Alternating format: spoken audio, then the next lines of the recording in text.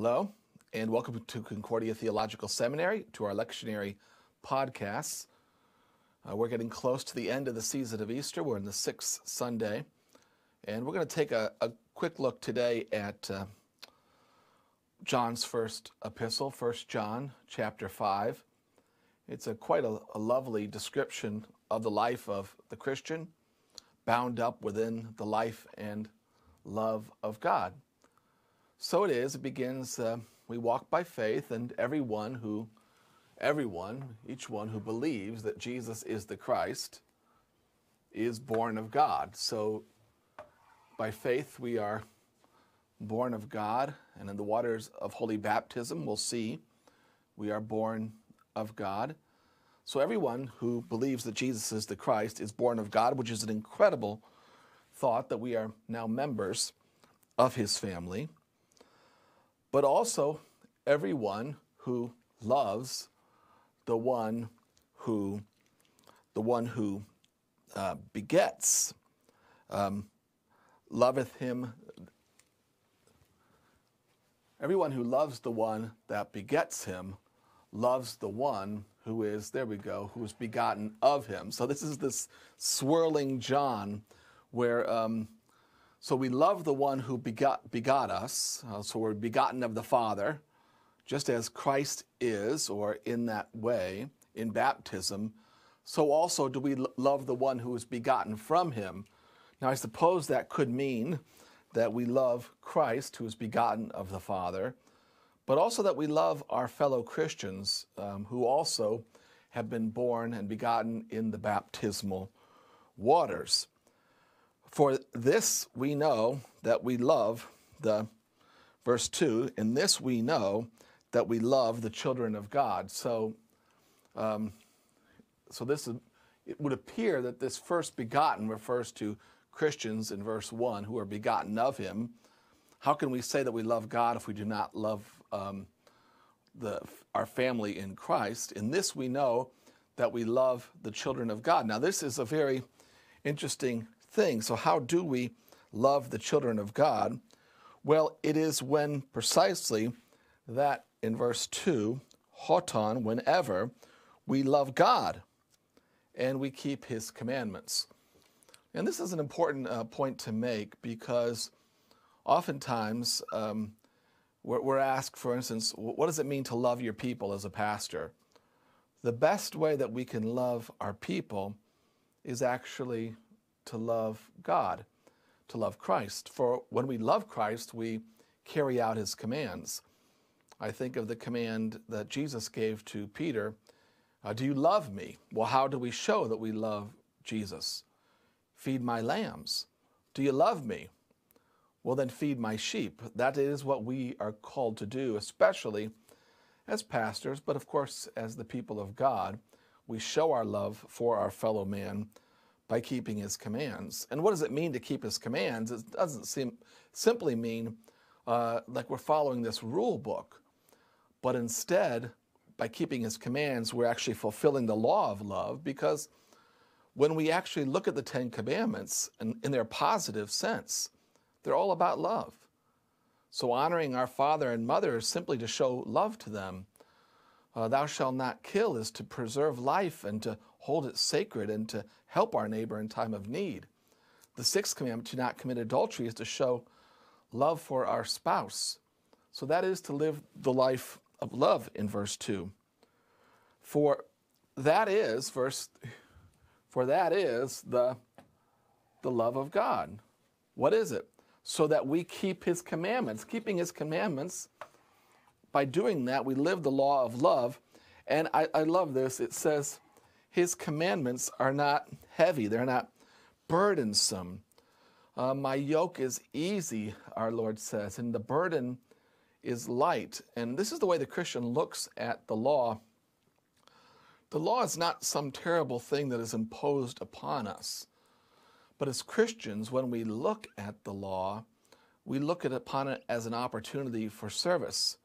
We can say, I delight in your law, O Lord, and by that we mean not simply, we do mean that we delight in the Torah, in all the words of our Lord, but still, it's not just that.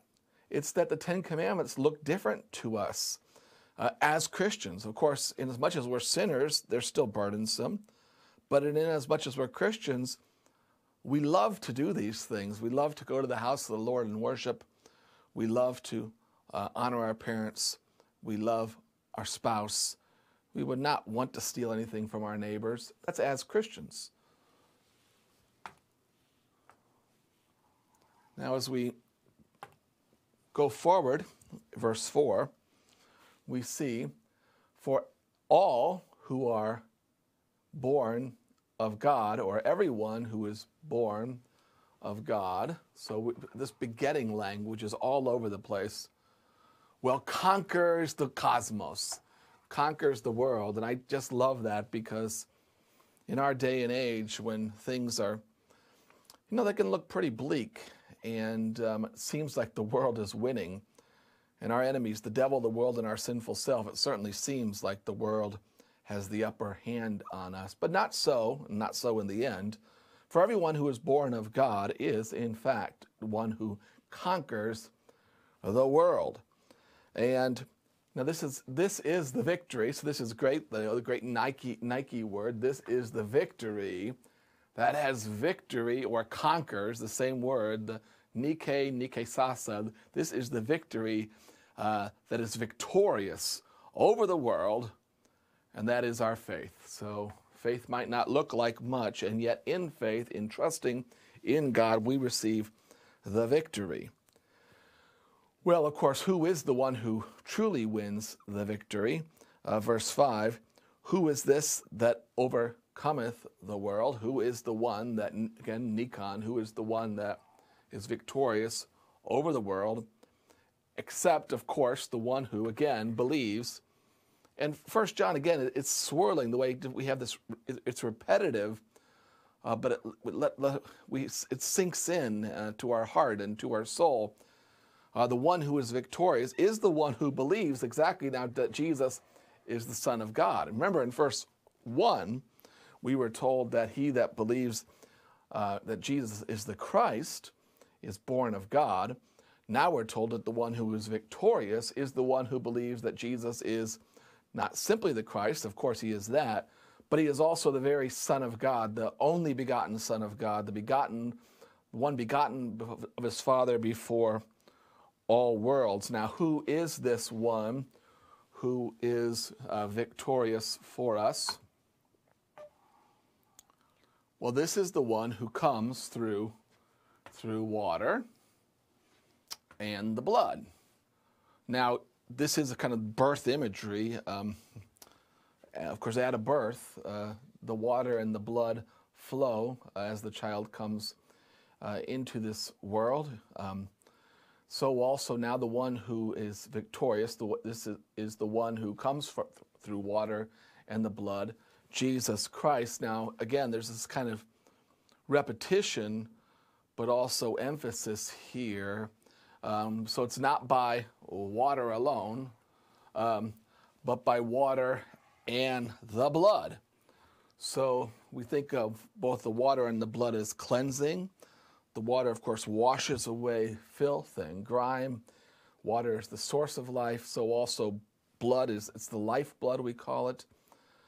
And the Spirit testifies to this. And the Spirit, of course, is true. So it is the Spirit of truth that we rely on. Now, there are three there's the word for martyr. There are three that testify. There are three that bear witness in heaven. That is the Spirit, the Holy Spirit, and the water, and the blood, and the three are one. Now, we can't help but then think of the cross, I think, and as we think of John's witness in the gospel, that he says, I bear witness to this, which is the fact that when Jesus died, there was a kind of new birth, even as Eve came from the side of Adam. In the Gospel of John, so also the church is born from the side of Christ. and from his side flowed the water and also the blood. And of course, the blood is that which cleanses us from our sins. Water is the source, the life-giving source. Even as water flows from the Lamb in the book of Revelation, crystal waters flow. Also, there are images of paradise here. So this seems to matter to John, that there are three who bear witness.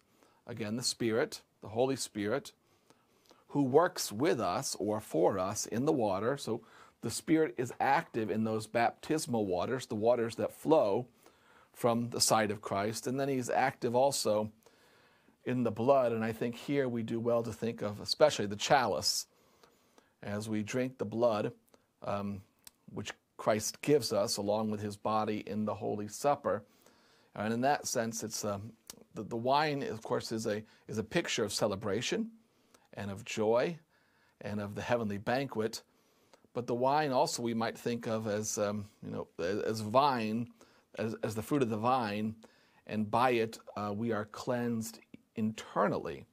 And Christ's lifeblood also then becomes our life.